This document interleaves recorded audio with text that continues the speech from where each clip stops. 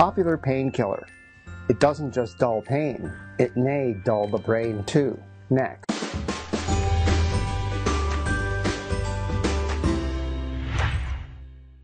Reported in Bottom Line Personal, acetaminophen, or Tylenol, dulls evaluative processing, your ability to notice something out of place, in other words, incorrect in routine activities that you perform on autopilot.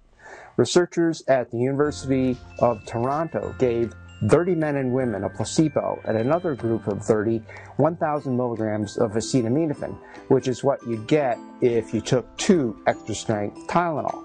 The researchers hooked up the participants' brains to EEG machines and gave them a fast-paced computer task designed to mimic the kind of autopilot we normally lapse into when doing routine or repetitive tasks.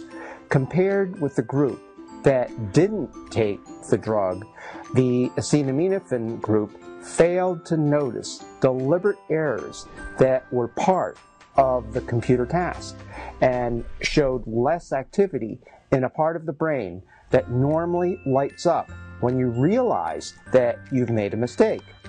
In other words, the drug not only made them less aware of errors, but reduced their ability to evaluate their actions, to realize when they're off their game.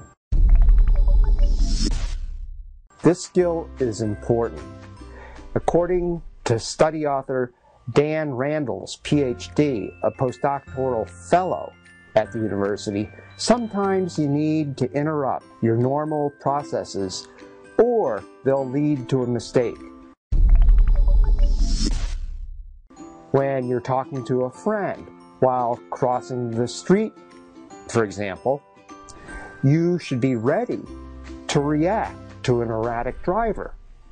More research is planned to investigate implications raised by this study, including whether acetaminophen also causes people's minds to wander and to actually make more mistakes, not just fail to notice them. My comment? Wow, now that's really interesting. Thanks for watching.